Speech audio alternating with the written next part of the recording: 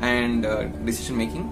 But I soon realized that XLRI being the college that I really want to get into, or the college that I wanted to get into, I could not leave anything to chance. So I focused all the time after CAT on Quant, and that strategy is what got me through, because the verbal and the Quant and the DM paper were quite tricky this year, and surprisingly my Quant score in the actual XAT paper was higher than all my mocks, and my verbal and my DM scores were significantly lower than all my mocks. So I think that strategy that I took, that risk that I took, is what paid off.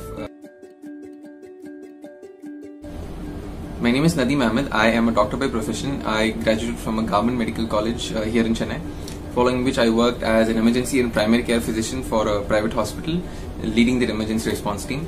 Upon gaining adequate medical insight, I joined as a healthcare consultant for an educational group, wherein I got the chance to mentor students and also the wonderful opportunity of working with the NSS in catering to the underprivileged. My last stint was on the front lines of COVID care, and I have been working on the front lines ever since my last XAT interview and till the moment I joined XLRI.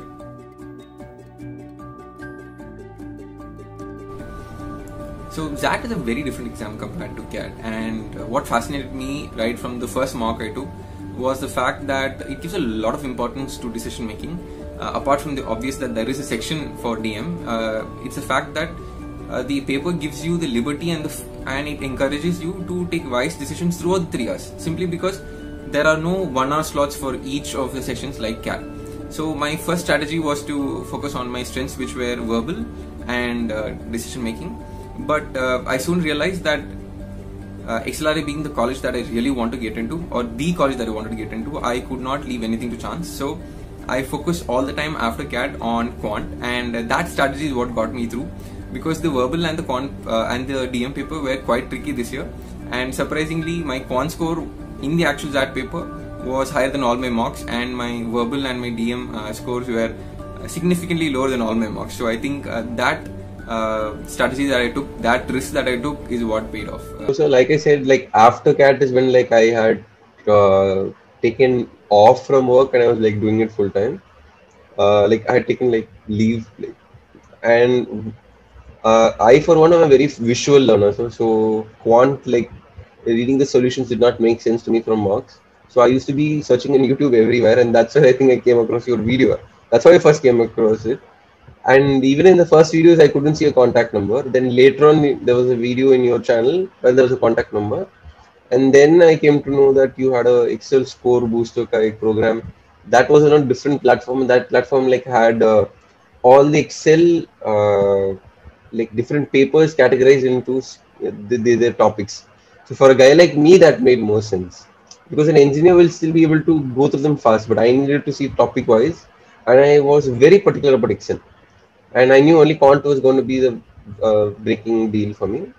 That's how I came. So YouTube, and then to your platform, and then I reached out to you, and you were so kind enough to take that personal effort for me.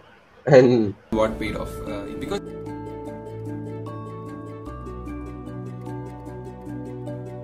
I was working during that preparation, the biggest challenge I faced was time management.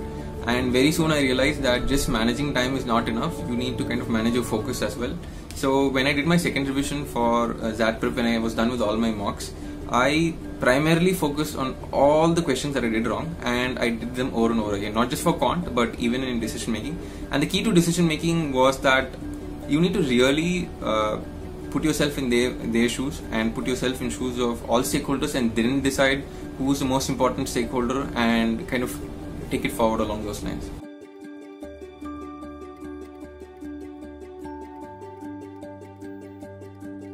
There's one thing I have noticed in XLRI is that there's a lot of goodwill floating around, not just within your section, within the batch, between DM and HR, between the two campuses, between juniors and seniors. Everyone genuinely wants the other person to do well, although there is a lot of competition, but it's a lot of healthy competition. There's a lot of camaraderie, and like the quote goes, the rising tide lifts all boats. I think that's how people at Excel go about their daily activities, and that's how I think